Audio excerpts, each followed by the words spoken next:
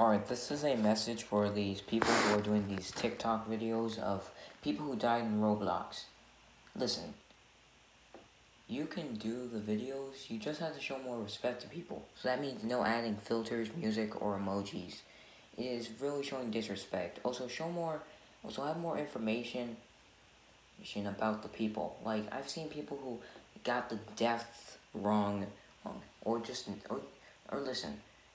If you want to make a video about people who died in Roblox, show your deepest respect to them. Say like a little words like if you know this person, or if you really wish you knew this person, but you really should show more respect to them.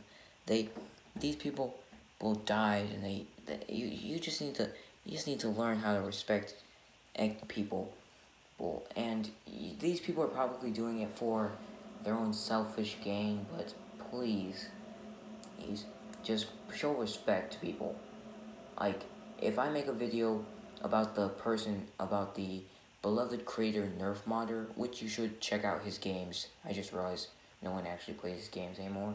You should show deep respect to him because he was a really influential person. But just show respect to all players of Roblox. Just like, I am speaking for the entire community, which is, if you're gonna make a video about the dead people in Roblox, just show respect to them.